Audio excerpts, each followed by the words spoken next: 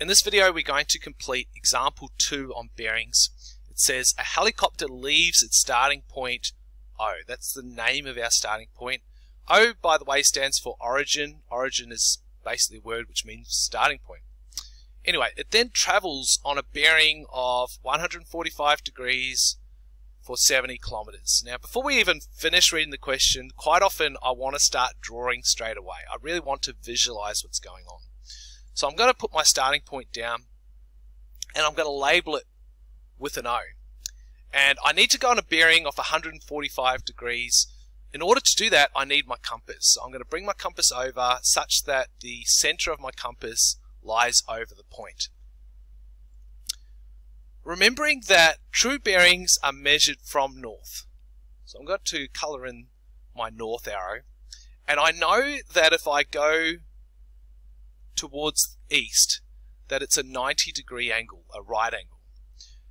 But I need a 145-degree angle. So I'm going to go another 55 degrees.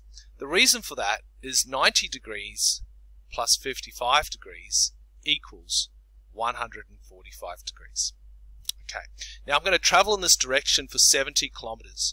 So I'm going to draw a nice long line here, and I'm going to say that this line, I'll have an endpoint, that this line is 70 kilometers long in real life. Now, finishing off the question, it says, how far east has the helicopter traveled from its starting point? What we need to do here is we need to draw a right-angled triangle, and this is key for working out these questions. Get the right-angled triangle drawn first and then try and solve it.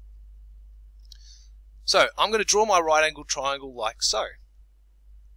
I have a line coming across, a line coming down, and I'll show that it's a right angle. Now I've got enough information to solve my problem. In fact, I'm going to rub out some other markings around my triangle so that it's clearer. I'm even going to get rid of the compass. I don't need it anymore. Here's my right angled triangle. Now, what side am I trying to find? Well, I'm actually trying to find this side because the side I've just labeled X is the side that goes in the easterly direction. The question says, how far east has the helicopter traveled? Okay, let's solve it. Let's start by labeling our triangle. Opposite our right angle is our hypotenuse at 70 kilometers. Our marked angle of 55 degrees has a side opposite that. And then finally we have our adjacent, which is X. Now we don't need our opposite because there's no X, there's no 70, there's no number or anything there. So we're using A or adjacent and H or hypotenuse. So we'll write down our acronym SOHCAHTOA like so. And because we're using adjacent and hypotenuse, we must be using the middle part of our acronym. So we're actually using cos. We'll write that down, cos, and then always your angle next. So 55 degrees equals, and then the vinculum bar. So we just need to figure out what goes at the top of the fraction and what goes at the bottom of the fraction.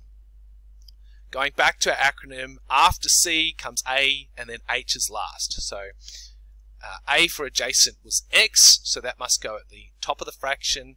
H was last, hypotenuse was 70, so 70 goes at the bottom of the fraction.